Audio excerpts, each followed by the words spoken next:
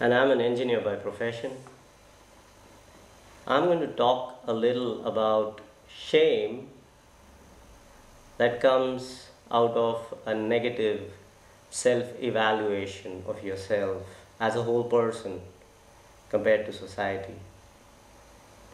The story goes back about 15 years ago when I graduated from university in India, in Bombay. I took up my first job in Singapore, and this was a job where I was continuously on the move. I was traveling within Asia Pacific and also sometimes to Europe and the United States. It was kind of an international function where I was doing trainings and seminars for our local business partners to help them with their business. So I used to travel around Korea, Taiwan, Thailand, and then sometimes to England and so on, and then come back to Singapore and then start all over again. So now, as an Indian citizen, I needed a visa to go to all the countries I was visiting. It was rather humiliating for me as a young man. I must have been 24 when I started in 1988 after my university. And it was rather humiliating because even small countries like Vietnam would not allow me in without a visa. So over time, I found myself spending a lot of time at embassies and consulates from all these countries that I was visiting to renew my visas, my business visas, for 2 years, 3 years. And then after a while, I had to go back and get the visa renewed all over again so I could travel to these countries. So I found myself often visiting these embassies where I was faced with the impersonal, rather unfriendly people sometimes unfriendly, who live and work, who work there. And it's all right, they were just doing their jobs. So this whole experience as a young man, as a young and a fresh graduate from university in India, when I found that being in an international function was difficult for me, though not impossible, difficult for me, gave rise to this feeling of why me? Why is this happening to me? Because I had a lot of friends in Singapore who were from Europe and from the United States, and they didn't need a visa to go anywhere. So I eventually got over the problem, of course, by applying for long-term business visas to nearly every country in the world. But this lingering feeling of marginalization, and of this feeling of being a victim of my destiny, so to speak, I think gave rise to a kind of a negative self-evaluation I made of myself as a whole person. And this is the shame we are talking about. Now, I don't want to give the impression that this feeling of being marginalized was so overpowering that it changed my life and impacted my life negatively in some manner. No, that was not the case. In fact, on the contrary, it was very subtle and subconscious. So the only time I used to really feel it was when I went once in a while to one of these embassies, irrespective of which country it was. This is about me, not about a specific country. And when I had to relive this situation, is when I used to feel this feeling of deja vu again. So time went on, and then one day everything changed. So how did this happen? This was in 1992 in Singapore, and I very vividly remember this afternoon when I visited the embassy of this country to pick up my passport stamped with the visa, right? And they had my passport for a couple of weeks, and they were going to give it back to me with the visa. So I go there to collect it, and I am again, standing on this counter, this glass counter, facing this lady from the embassy. And I was thinking to myself, this must be the 50th time you are doing this, you know? And time sort of stood still for a moment. And I remember this feeling. I was looking around me, and I was noticing there was such a lot of glass, you know, glass counter, glass tables, glass walls.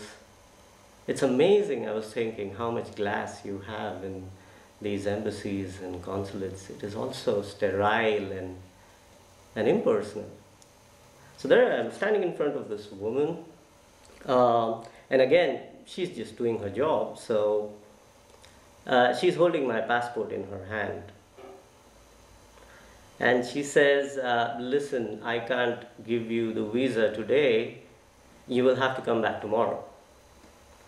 And I tell her that, listen, I have to travel tomorrow morning to your country to do this seminar, so it can't wait.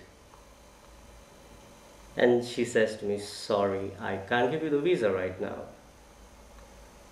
So something snapped inside me.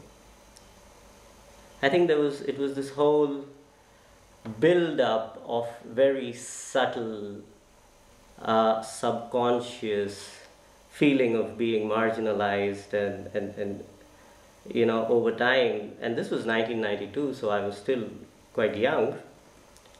So as I said, something snapped in my head, and I said to her, I have just changed my mind.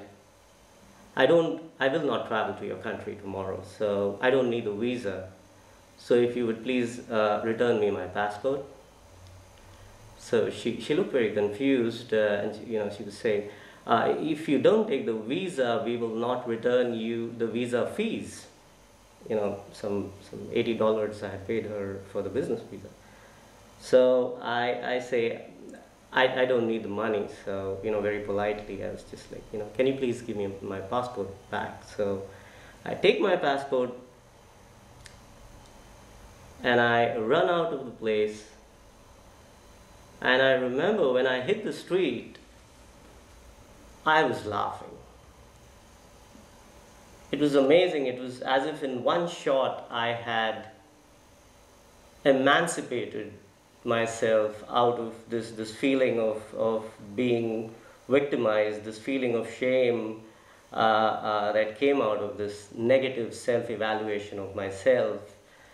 And I was so overjoyed. I said to myself, I remember walking down the street in Singapore and saying to myself, never again will I allow myself to be marginalized and humiliated again like this. So that was it. The point I was trying to make is that this kind of shame that comes out of a negative self-evaluation of yourself, based on whatever reason, it will always evoke a reaction from you. I mean, you can try to suppress it, this feeling. You can try to hide it, but your subconscious will be unable to ignore it, so you will react. Um, in some cases, you'll come out fighting like I did. In some other cases, it really depends on the person. It's very circumstantial. Um, so I also have a feeling that people sometimes tend to confuse shame with embarrassment. And I think the two are very different, shame and embarrassment. They are mutually exclusive. Embarrassment is a lot more superficial. It is also about where you are, and it has to do, really, it's a behavioral thing. And it is not so deep and personal like shame. To give you an example about embarrassment, to sort of bring across the difference, I could give you a story about McDonald's, for instance. In Austria, I would feel embarrassed if somebody saw me coming out of McDonald's. In India, I would be embarrassed if I did not have the money to go to McDonald's, because it is seen as a status symbol. The rich people go to McDonald's in India. So, I don't like McDonald's, so I don't usually go there, because I think there is something really spooky about food that looks and tastes the same all over the world. But the point is, shame is different. It transcends over all these geographical elements, and it is really deep and personal. There is also a difference between shame that comes out of feeling victimized and shame that comes out of being the victimizer. So, the shame that comes out of being the offender, it doesn't have to be criminal, but the shame where you feel that you did something wrong, or your society, the society you live in, did something wrong, is a shame that comes out of conscience. And we must realize that shame, when you make a negative self-evaluation of yourself because you feel you're the victim, is very different to the shame you would feel because you have victimized someone else. And I think these two types of shames, even though the word is the same, these two types of shames are also mutually exclusive.